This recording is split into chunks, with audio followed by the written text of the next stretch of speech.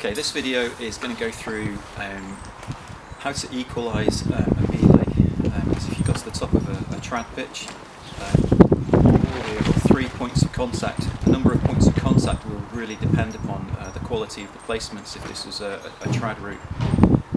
Quite often we aim for 3, but that would be covered in a different video about how you evaluate these placements. So all I'm going to do is put my screw gates into each of the 3 anchor points. Clip the rope to the nearest one.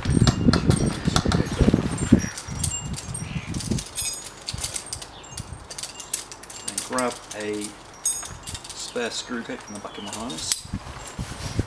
And I'm going to put this into the bottom part, the lower part of the rope loop here. It's a personal choice. I prefer to have the belay plate on the top part of the rope here.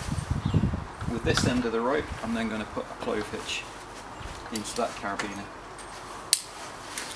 I'll leave it open actually.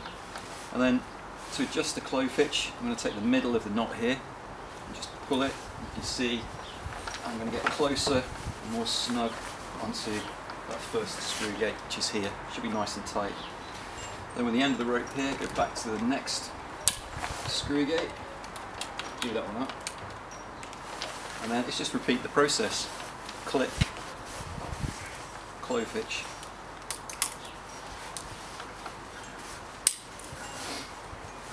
okay, and then pull that nice and tight.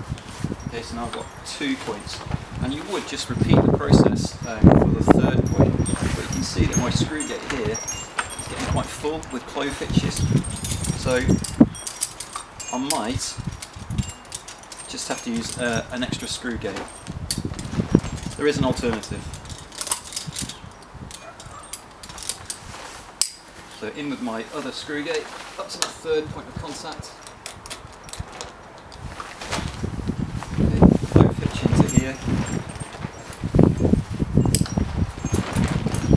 Okay, take the middle again, tension that one off. And now I just need to check all of them, that they're all under tension. So you can see you've got a little bit of play in that one. These 2 are quite tight, so again I can just work out which one that is.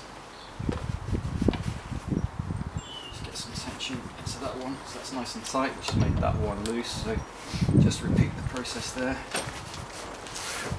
So now I've got 3 equalised and independent anchor points.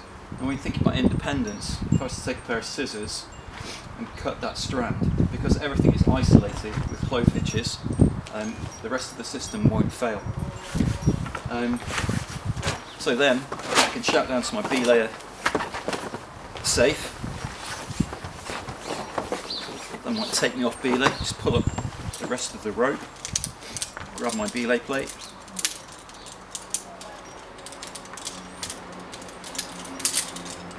As I said before, I'm going to put this on the top part of my rope loop. And again, personal choice, but for later on in videos, I like the back bar on that carabiner to be on the top. Okay, and then